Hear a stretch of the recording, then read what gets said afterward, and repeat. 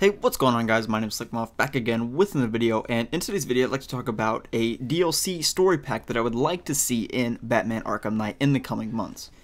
As you can tell from the title of this video, what I would really like to see is actually some GCPD DLC, where we play as a GCPD police officer. In this instance, it could very well be Officer Owens, and Officer Owens, for those of you who don't know, is the character we play as first in Batman Arkham Knight. We play him from a first-person perspective in Paulie's Diner, where the game starts out, and it goes pretty poorly for him as the game progresses, so actually just at the beginning there. But one of my biggest stripes with the Arkham series in a whole is the fact that there's not very many civilians in the game. Either one of them. It's not just Knight, it's also City. There's very few civilians in the game.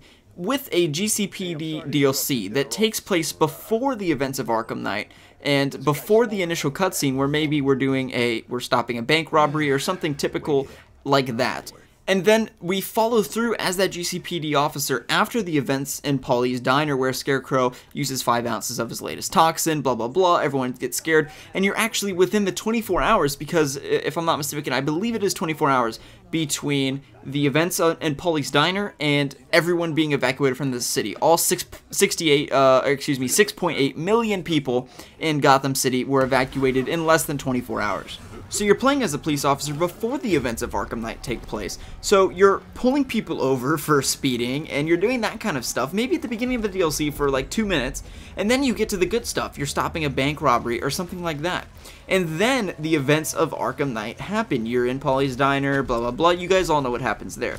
But then most interestingly, the next 24 hours is all getting people out of the city and following the chaos that ensues. Of course, from the event of Paulie's Diner onward, within that 24-hour period and much past the 24-hour period, which we saw in Arkham Knight, which I don't think would be best to cover because the police was mostly hidden inside of the GCPD building after 24 hours, after Batman arrives on the scene, fully costumed and ready to go to take control of the city. Most of the GCPD officers are actually inside of the GCPD building headquarters, or they're in their police car. But the point is, you're actually putting people on the bus, and you're also stopping the looters, the initial looters, before you lose control of the city. So as the police is actually trying to retain control of the city and evacuate as many civilians as possible, that's when you're actually playing, because we know what happens afterwards. But I just thought that this idea of actually being there in that gap, because we never really see what happens. We see a few people get on a bus and a cutscene at the beginning of the game, but other than that, we don't really know how that happens. How do they evacuate 6.8 million people in 24 hours? And did a lot of people die? Did a lot of police officers die? Who is taking control of the city at this point? Is it Scarecrow? Is Scarecrow gassing other places of the city? Are people under Scarecrow gas besides Paulie's Diner? Or are people just so scared that they're leaving before he can infect anyone with this toxin?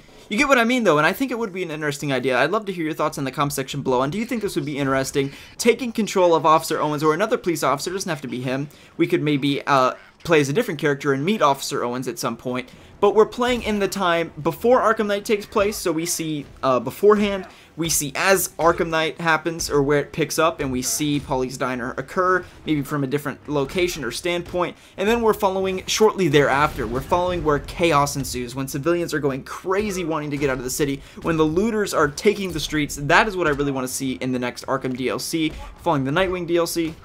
The issue thereby stands that most of the DLC for the game is probably already made. Now, we are only 3 months into the DLC, and, you know, Sefton Hill's never reached out to me personally or anything like that. You know, I don't know if he really cares about what I want to say, about what the DLC should be. It's just something I thought was interesting, and I'd love to hear your thoughts on it in the comment section below. Be sure to like the video if you enjoyed, and comment your thoughts on a police officer DLC or any other DLC thoughts that you have. This is just one I was thinking about, and I thought would be intriguing. Like I said, guys, feel free to the like button if you enjoyed. Be sure to follow me on Twitter as well. Some of you don't know I actually have a Twitter account. You can follow it. It's just my YouTube name, Slcmof, Slkmof on Twitter. Be sure to put that in the search bar and find me up. It's also be in the description below if you'd like to follow that link.